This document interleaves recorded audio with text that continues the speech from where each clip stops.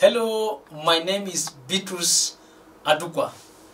Let's count in Ashe language, popularly known as Koro language, found in Kaduna State and also in Nasarawa State. 1. Anying. 1. Anying.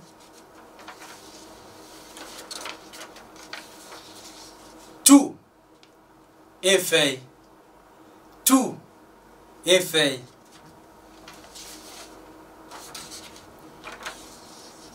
3. Entar. 3. Entar.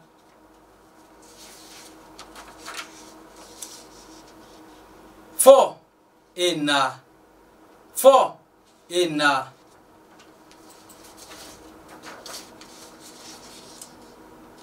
5. Enton. 5. Enton.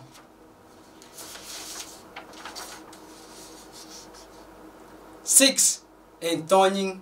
6. Entoning. 7. Entofe. 7. Entofe.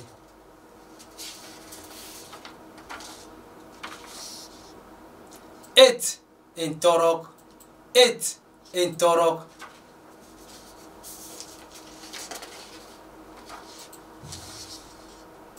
9. Entuna.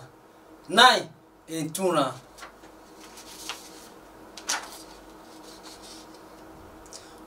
10. Uko. 10. Uko.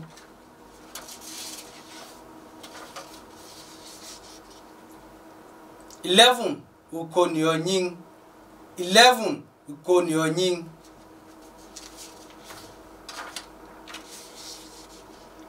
12. Uko nibofe. 12. Uko nibofe.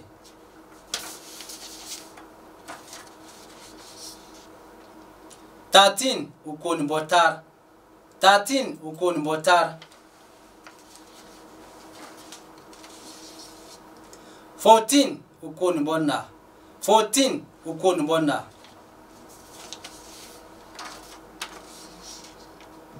15. Uko niboton. 15. Uko niboton. 16. Uko nibotoning. 16. Uko nibotoning.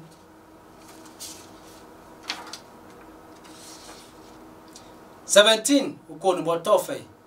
17. Uko nibotofe.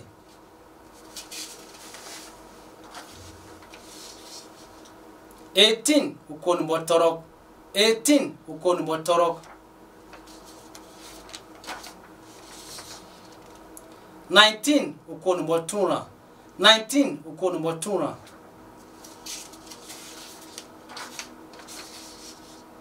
20. Iko ife. 20. Iko ife.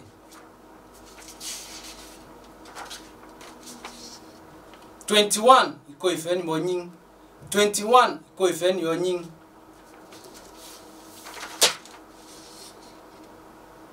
22. Iko ife ni mofe.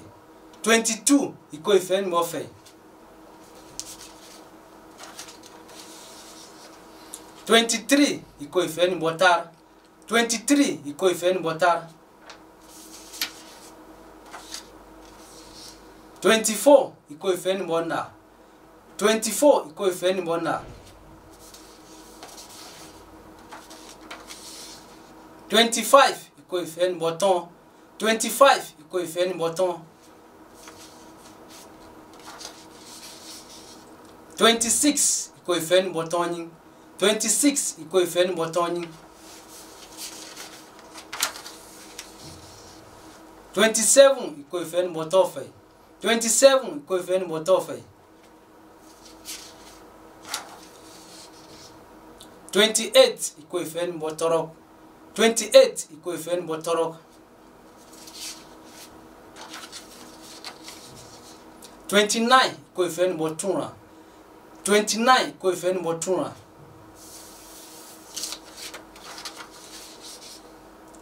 30. Iko itar. 30. Iko itar. 31 iko itan yonyin. 31 iko itan yonyin. 32 iko itan bofe. 32 iko itan bofe.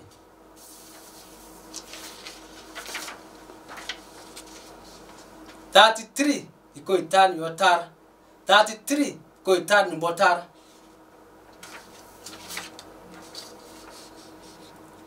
34 iko itan bona.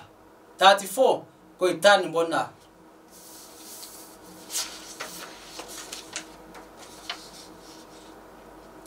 35 iko itan boton. 35 iko itan boton.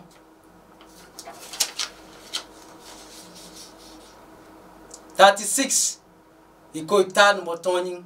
36 iko itan botonin.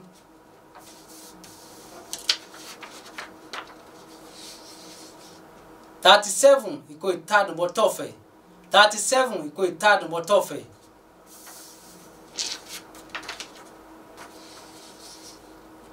38 iko itan botorok.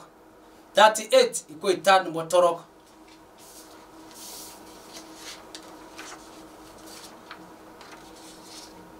39 iko itan botuna. 39 iko itan botuna.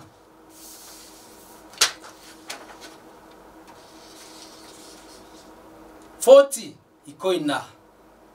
40 iko ina.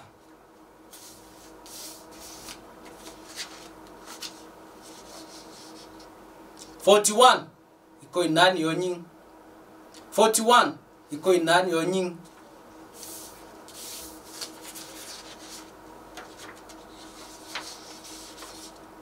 42 iko inani bofe. 42 iko inani bofe.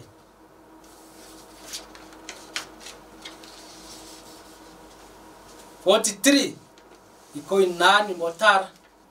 43 iko inani botar.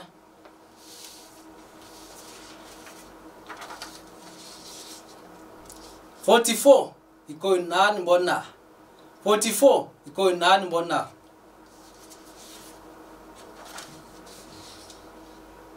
45 iko inani boton. 45 iko inani boton.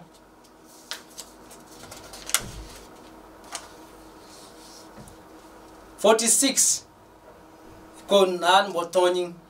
46 iko inani botonin.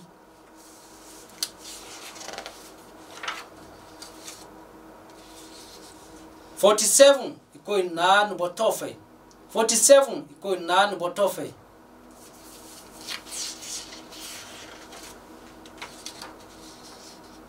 48 iko inani botorok.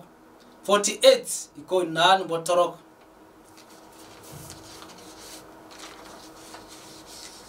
49 iko inani botuna. 49 iko inani botuna. 50 iko iton. 50 iko iton. Thank you for watching me.